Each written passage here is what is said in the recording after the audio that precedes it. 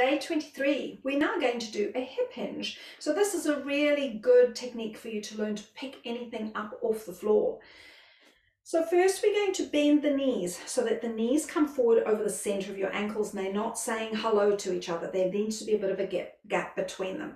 Now we're going to hip hinge back. So that means you have to stick your bottom out behind you. Beautiful. To come back, you push your heels down and stand up, straightening the legs nice and tall. So inhale as you bend and take your hips out behind you. Exhale as you push your heels down and stand up using your abdominals to support you. Inhale to bend and go back.